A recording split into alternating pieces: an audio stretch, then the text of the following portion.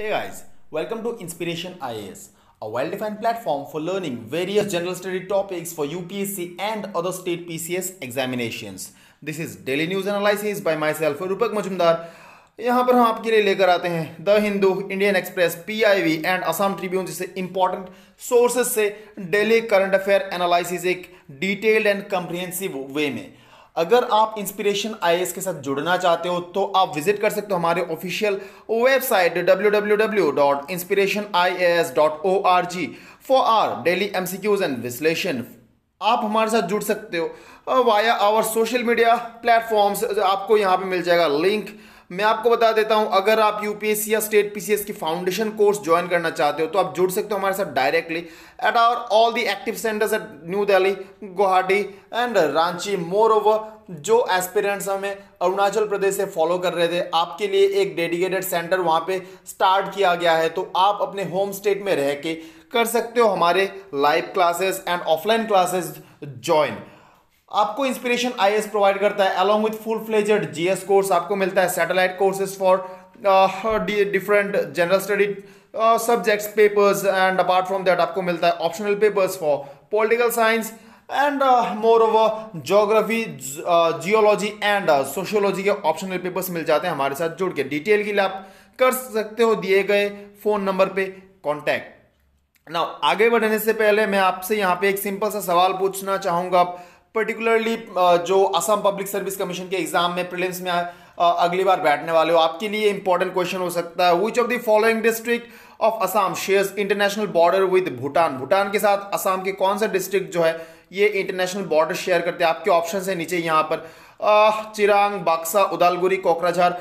इनमें से ऑप्शंस जो है आप नीचे आपको मिल जाएगा। करेक्ट आंसर मैं चाहूंगा आप मुझे बताइए कमेंट सेक्शन में। आज के न्यूज एनालिसिस में सबसे पहला जो इंपॉर्टेंट है, यहाँ पे देखिए एक काफी सिग्निफिकेंट बिल आया था कुछ 4 महीने पहले। असम कैटल प्रिजर्वेशन एक्ट बना था कुछ 3-4 महीने पहले आज से, एंड इसका एक अमेंडमेंट अभी लाया गया है कैबिनेट में जो जो अभी सेशन चल रहा है यहाँ पे। सो जो अमेंडमेंट बिल है, जानेंगे इसके बारे में क्या प्रोविजन है, क्या कंसर्न है इस बिल को लेकर एंड क्यों यहाँ पे अमेंडमेंट लाया गया। देखिए जो बिल है it six to amend the original जो पेरेंट एक्ट है असम कैटल प्रिजर्वेशन एक्ट 2021। जैसे कि मैंने आपको बताया अभी कुछ ही महीने पहले इस बिल को पास कराया गया था, एक्ट बनाया गया था, एंड अभी इसमें फिर एक अमेंडमेंट लाया जा रहा है। एंड अमेंडमेंट का जो बेसिक पर्पस है क्या है, देखिए to allow inter district transportation of cattle for agricultural and animal husbandry purposes accept in districts sharing international border.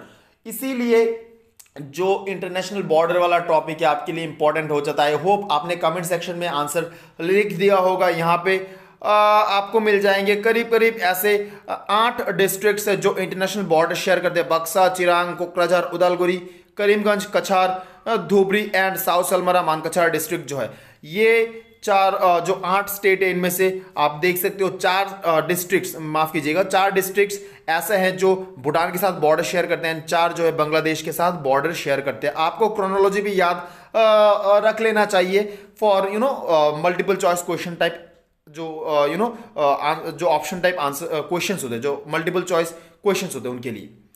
No basically यहाँ पे क्या किया गया है, देखिए अमेंडमेंट जो इसका मेन मुद्दा क्या है कि जो इंटर डिस्ट्रिक्ट ट्रांसपोर्टेशन है कैटल का फॉर पर्टिकुलरली यहाँ पे कहा गया है agriculture and animal husbandry purpose के लिए अलाउ किया जाना चाहिए सो दैट हाँ एक एक्सेप्शन है कि जो डिस्ट्रिक्ट इंटरनेशनल बॉर्डर शेयर करते हैं उनमें अलाउ नहीं होगा। रीजन क्या है, देखिए ऑब्वियस सी बात है, इलीगल जो स्मगलिंग होता है, ट्रैफिकिंग होता है कैटल्स का, उसी को रोकने के लिए बेसिकली इन बॉर्डर शेयरिंग डिस्ट्रिक्ट्स में बैन किया गया है, मना किया गया है। Remove certain existing restrictions with the aim of facilitating utilization of cattle for animal husbandry and agricultural purpose। देखिए cattle protection preservation at the same time हमारे जो इकोनॉमिकली वायबल जो एक्टिविटीज है लाइक एनिमल हस्बेंड्री और agriculture, इनमें problem ना आए, इनमें हार्डल्स ना आए, इसी के चलते जो पेरेंट एक्ट है इसमें एक अमेंडमेंट लाया जा रहा है। यहाँ पे है आपके लिए आसाम का जो मैप है, आप देख सकते हो जो डिस्ट्रिक्ट है पर्टिकुलरली बॉर्डर शेयर करते हैं, यहाँ से आप नोट कर सकते हो। कोकराझार, चिरांग हो गया यहाँ पे आपका, उदालगुड़ी जो बक्सा डिस्ट्रिक्ट हो गया, उदालगुड़ी डिस्ट्रिक्ट हो गया, यहाँ पे आ जाएगा आपका भूटान के साथ जो बॉर्डर शेयर करते हैं। एंड बांग्लादेश के साथ पर्टिकुलरली इस एरिया में। सो यहाँ पे आप देख सकते हो जो इंटरनेशनल बॉर्डर है 8 डिस्ट्रिक्ट्स है असम का जो बॉर्डर शेयर करता है, इंटरनेशनल बाउंड्री शेयर करता है। पेरेंट एक्ट जो है असम कैटल प्रिजर्वेशन एक्ट, इसमें आप क्वेश्चन एक्सपेक्ट कर सकते हो, मेंस में भी क्वेश्चन एक्सपेक्ट कर सकते हो। इसमें क्या इसके ड्रॉबैक्स है, क्यों क्रिटिसाइज किया जा रहा है, क्या ऐसे जो एक्ट ये रिलीजियस सेंटिमेंट को हर्ट करता है, तो कई सारे ऐसे सवाल आप एक्सपेक्ट कर सकते हो। ऑफ कोर्स ज़्यादा कंट्रोवर्शियल लाइन में हमें नहीं जाना है, हमें जो अपना आंसर है वो एक ऑप्टिमाइज्ड वे में प्रिपेयर करनी है। तो पेरेंट एक्ट के बारे में आपको थोड़ा सा बता देता हूं। देखिए ये जो है it seeks to regulate slaughter, consumption and transportation of cattle. जो की फीचर्स है, स्लॉटर ऑफ काव, काफ and hyper is prohibited. Totally यहाँ पे एक प्रोहिबिशन लगाया गया, एक ब्लैंकेट बैन लगाया गया है ऑन द स्लॉटरिंग ऑफ काव, काफ एंड हाइफर।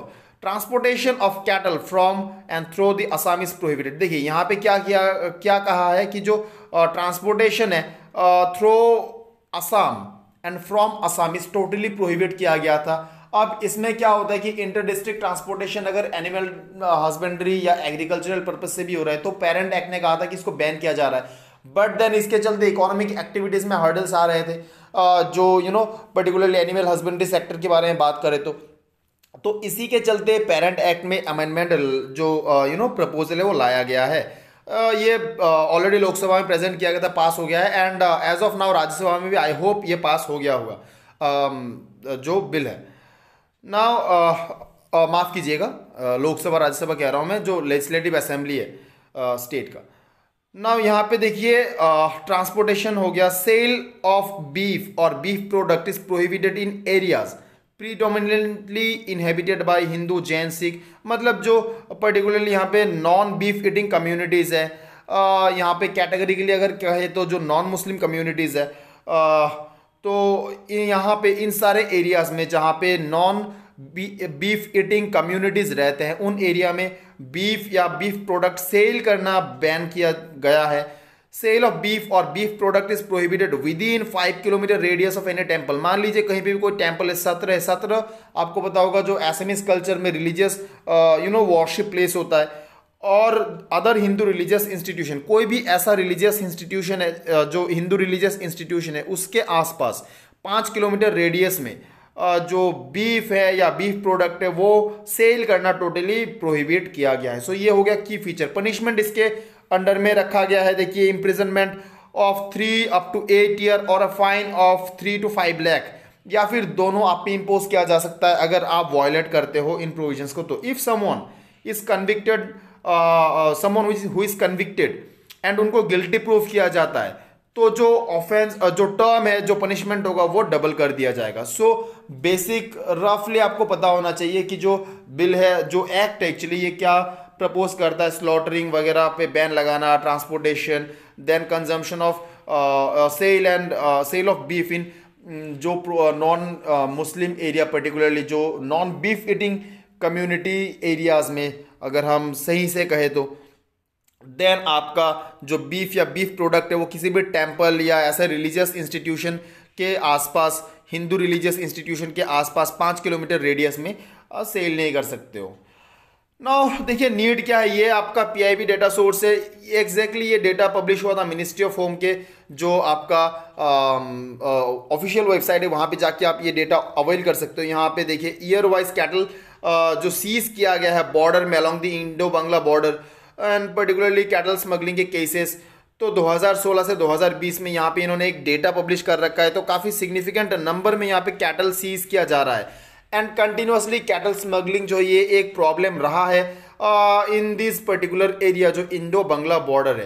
कंसर्न क्या जताया जा रहा है, देखिए इस एक्ट को लेके कि जो कंप्लीट प्रोहिबिशन है इरेस्पेक्टिव ऑफ एनी प्रोविजन, मतलब क्या है कि आप ब्लैंकेट एक बैन लगा रहे हो, जबकि जो काउंटर आर्ग्यूमेंट है कुछ लोग ये प्रोवाइड कर रहे हैं, कुछ लोग इसको क्रिटिसाइज कर रहे हैं। ये कह रहे हैं कि देखिए जो बीफ ईटिंग है ये कुछ कम्युनिटीज़ के लिए या कुछ पर्टिकुलर जो इंडिविजुअल्स है उनके कल्चर का पार्ट हो जाता है, उनका ट्रेडिशन रहा है ये पहले से, एंड मोस्ट इम्पॉर्टेंटली फूड जो है it is a part of culture. So blanket ban लगाना ये इन्होंने क्रिटिसाइज किया है।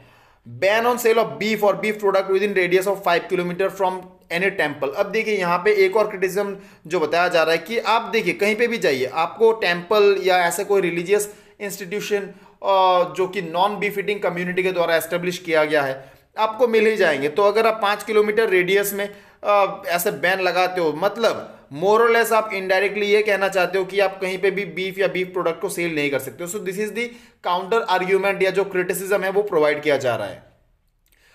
Moreover the power to inspect search and जो है ये वेटरनरी ऑफिसर को प्रोवाइड किया गया है, पुलिस ऑफिसर सब इंस्पेक्टर के लेवल के या उनके ऊपर के, या फिर any authorised person by the state government.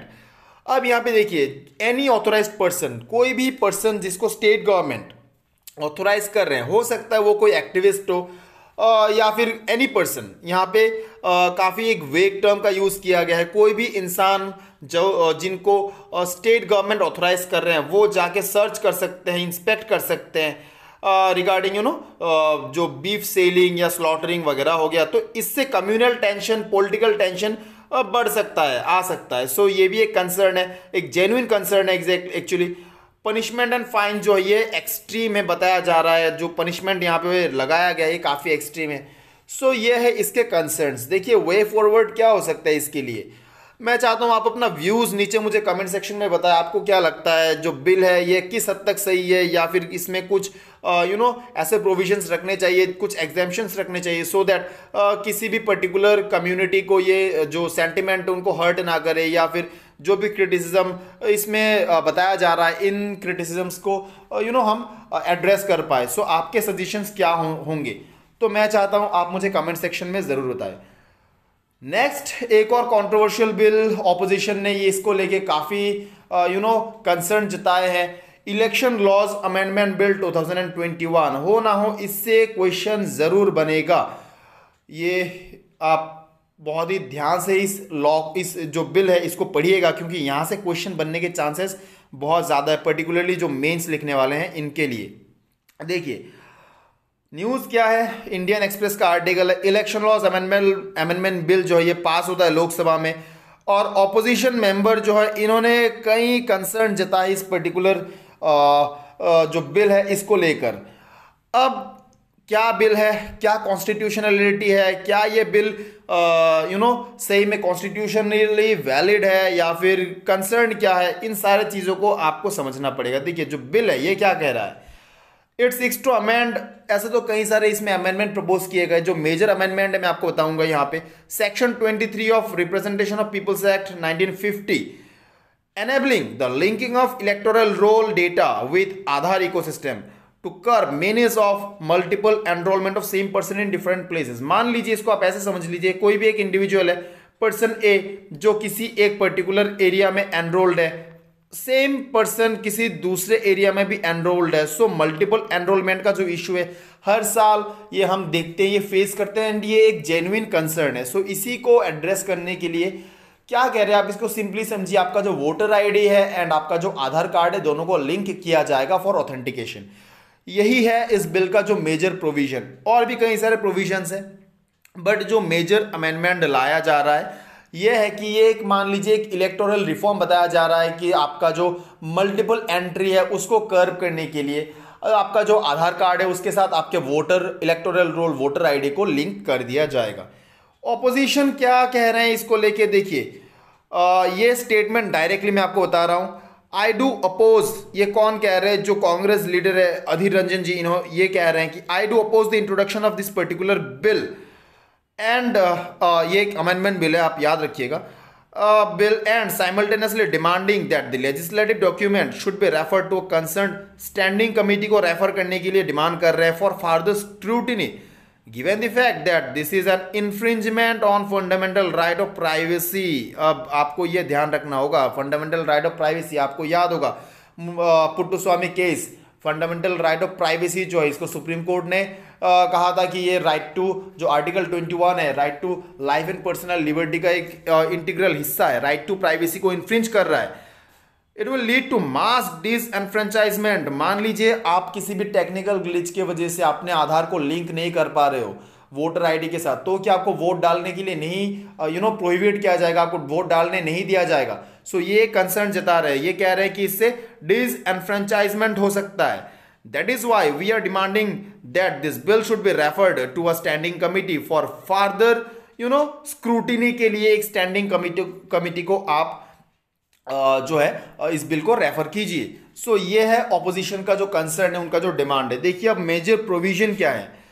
It seeks to amend जो आरपीए है, बोथ आरपीए 1950 एंड आरपीए 1951, दोनों में कुछ कुछ सेक्शंस को ये अमेंड करने के बारे में बात करें। पर्टिकुलरली की रिफॉर्म जो है, देखिएगा आप जो बिल का ये वर्ड है, voluntary linkage of voter ID with Aadhaar, voluntary linking of voter ID with आधार। देखिए यहां पे हुआ क्या था, जब ये बिल पहले लाया गया था तो यहां पे ये वॉलंटरी वर्ड नहीं था। फिर सुप्रीम कोर्ट, एपेक्स कोर्ट ने कहा कि देखिए जो आधार कार्ड है ये डिजाइन किया गया था पर्टिकुलरली सो दैट जो फाइनेंशियल या दूसरे किसी स्कीम्स के अंडर में जो बेनिफिशियरीज है उनको आइडेंटिफाई कर पाए। तो इसी के लिए आप आधार कार्ड के साथ मैंडेटरी लिंकेज नहीं करा सकते हो इलेक्टोरल रोल, जबकि वोटिंग राइट जो है वो एक लीगल राइट है। तो इसी के चलते फिर जो मैंडेटरी है उसको चेंज किया गया, उसको वॉलंटरी लिंकेज कहा गया। Registration of new voters on 4 qualifying date in place of existing January 1 of every year. देखिए करेंटली क्या होता है, करेंटली जो क्लॉज बी है of section 14 under representation of peoples act 1950, यहां पे क्या होता है, करेंटली जब भी आपका वोटिंग एज काउंट किया जाता है तो जनवरी 1 आपने देखा होगा अक्सर as as of January 1 this year. सो जनवरी 1 का डेट जो है आपका लिया जाता था। इससे क्या होता था, मान लीजिए आप कुछ दिन के लिए आपका जो एज है वो 18 नहीं हुआ तो आपको 1 साल और पीछे रह जाना पड़ता था। तो इसी को एड्रेस करने के लिए यहाँ पे क्या कहा है, जो अमेंडमेंट है यहाँ पे एक नहीं, अभी एक की जगह पे टोटल 4, मतलब जनवरी 1 तो था और 3 अलग qualifying date, April 1, July 1 and October 1 in every calendar year. मतलब पहले जो एक पर्टिकुलर डेट को नोटिफाई किया जाता था टू काउंटिंग द एज, अभी वहां पे 4 अलग अलग डेट जो है उसके हिसाब से आप काउंट कर सकते हो अपना year. I hope this is clear. एक और जो है जो इलेक्शन है इसको जेंडर न्यूट्रल बनाने के बारे में बात कर रहे हैं। Gender neutral for service voters कैसे, देखिए मान लीजिए कोई भी एक आर्मी पर्सनल है एंड उनका जो वाइफ है उनको अभी क्या कहा जाएगा, मतलब कोई भी अगर सर्विस वोटर है तो उनके जो वाइफ या हस्बैंड हो गए उनको वाइफ या हस्बैंड ये ना कहकर यहाँ पे स्पाउस वर्ड का यूज किया जाएगा so that we can make it gender neutral. Problem क्या होता था पहले, देखिए करंट जो सिचुएशन है, सपोज एक एग्जांपल यहाँ पे है, an army mains wife is entitled to be enrolled as service voter, क्योंकि यहाँ पे जो वर्ड है वो वाइफ यूज किया जाता था अभी करंट जो सिचुएशन है। But a women officers husband is not, क्योंकि वाइफ वर्ड का यूज किया जा रहा है। मान लीजिए जो ऑफिसर है वो कोई विमेन है तो उनका जो हस्बैंड है उनको सर्विस वोटर के कैटेगरी में नहीं रखा जाता था because of this particular word. अभी जब ये वाइफ के जगह पे स्पाउस वर्ड यूज होगा तो सर्विस वोटर जो है उनके, चाहे वो वाइफ हो या हस्बैंड हो, उनको भी सर्विस वोटर के कैटेगरी में रखा जाएगा। इनको भी अलाउ किया जाएगा कि आप कहीं से भी अपना जो वोटिंग राइट है उसको आप अवेल कर सकते हो। सो ये भी एक मेजर चेंज लाया जा रहा है। तो मेरे ख्याल से ये जो 2 क्लॉज है, एक तो ये एज वाला, एक ये स्पाउस वाला, I think these are not of much concern. लेकिन कंसर्न जो पर्टिकुलरली जताया जा रहा है ये है linkage of Aadhaar card with voter ID.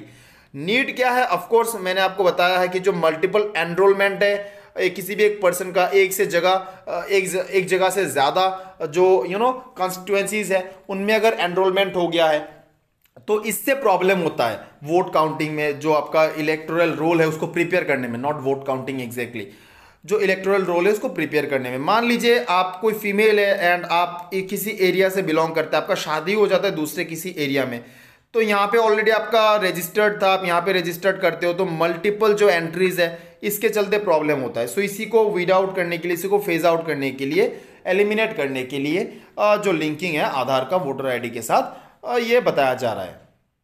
Already मैंने आपको बताया है कि इनिशियली जो ये मैंडेटरी हुआ करता था, फिर सुप्रीम कोर्ट ने कहा कि आप मैंडेटरी नहीं कर सकते हो क्योंकि आधार जो ये वेलफेयर स्कीम के लिए बनाया गया। फिर इलेक्शन कमीशन ने आधार लिंकिंग जो इसको वॉलंटरी बना दिया, ऑप्शनल बना दिया।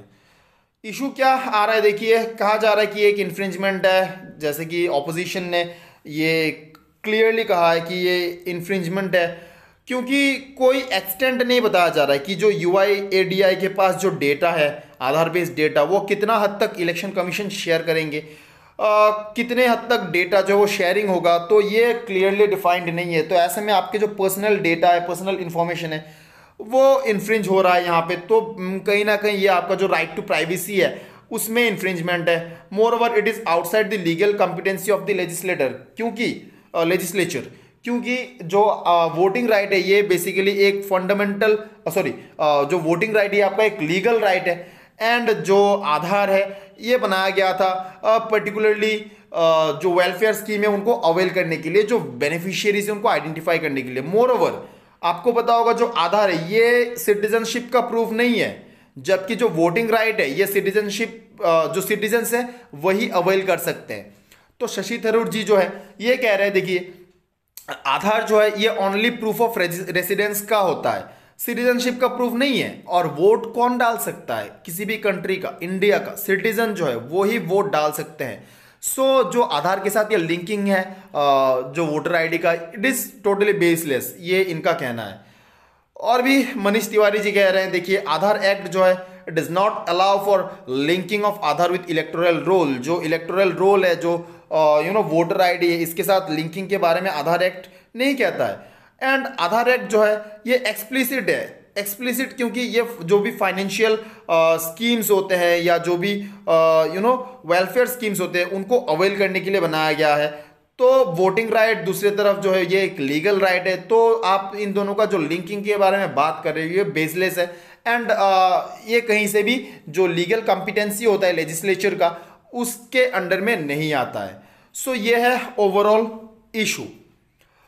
अभी आगे देखना पड़ेगा क्या होता है, किसी स्टैंडिंग कमेटी के पास रेफर किया जाता है, क्या रिकमेंडेशन होता है, या फिर सुप्रीम कोर्ट इंटरवीन करते हैं। सो ये देखना होगा, जैसे कुछ अपडेट आता है मैं आपके लिए लेकर आऊंगा इसके ऊपर अपडेट।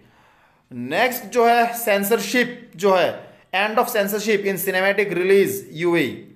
बेसिकली क्या कह रहे हैं आप देख सकते हो, द हिंदू का आर्टिकल है।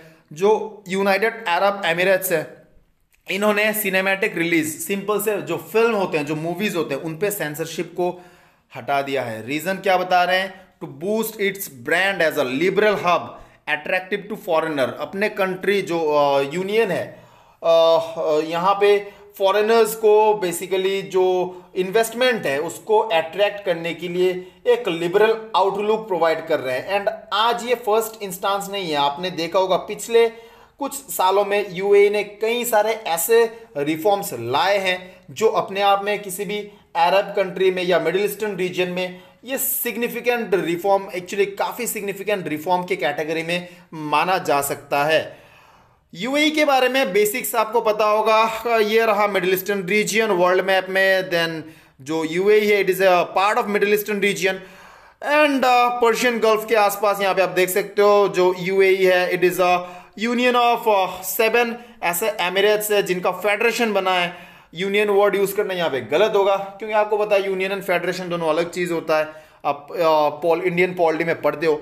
So it is a federation of 7 Emirates.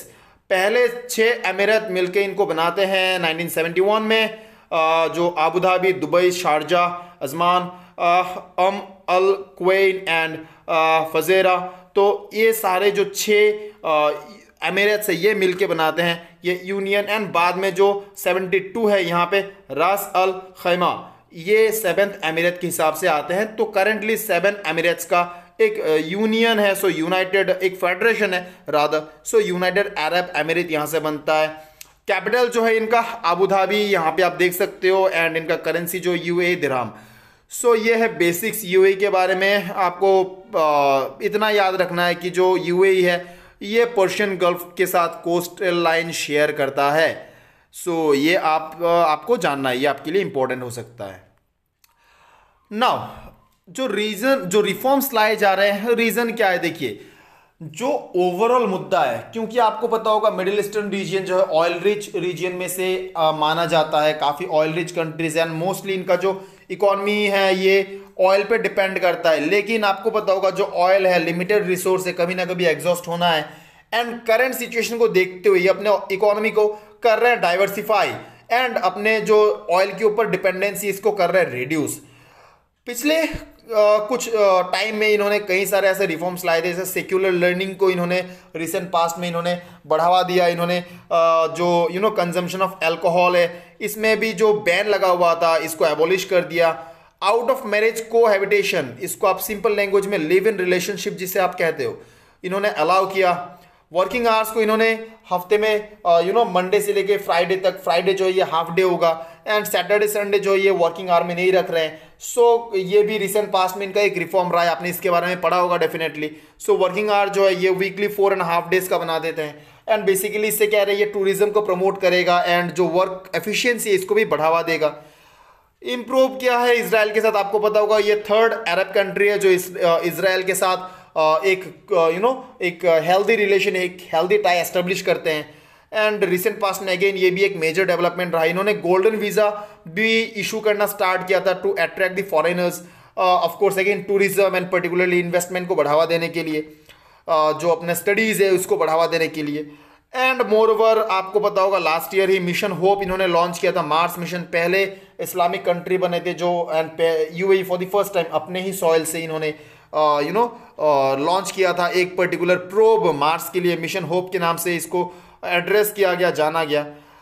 तो कई सारे ऐसे रिफॉर्म्स लाए गए रिसेंट पास्ट में यूएई में, जो मेजर रिफॉर्म्स लाए गए हैं। एंड यहाँ पे आप देख सकते हो एक स्टेटमेंट है मिडिल ईस्ट इंस्टीट्यूट का, ये कहता है यूएई जो है ये एक एग्जाम्पल है फॉर पीसफुल को existence where more than 80% people follow different cultural belief. जो रिफॉर्म्स आज मिडिल ईस्टर्न जो रीजन है यहाँ पे आप अगर यूएई एंड बाकी जो मिडिल ईस्टर्न कंट्रीज आप कंपेयर करें तो जो रिफॉर्म्स है काफ़ी बोल्ड है, काफ़ी फॉरवर्ड लुकिंग है, एंड काफ़ी लिबरल इनके आउटलुक है। तो ओवरऑल कह रहे हैं कि जो रिफॉर्म्स लाए गए हैं ये अपने आप में एक एग्जाम्पल है, बाकी जो कंट्रीज इनको यहाँ से सीखना चाहिए। एंड मोस्टली जो पीसफुल को एग्जिस्टेंस है इसका एक एग्जाम्पल है आज की तारीख में यूएई। ना वीडियो को एंड करने से पहले यहाँ पे आपसे मैं एक सवाल पूछना चाहूँगा। जायद तलवार जो 2021 में एक नेवल एक्सरसाइज कंडक्ट किया गया था इंडिया के साथ, ये इनमें से कौन से कंट्री के साथ इंडिया कंडक्ट करता है? कतार, बहरीन, यूएई, सऊदी अरेबिया।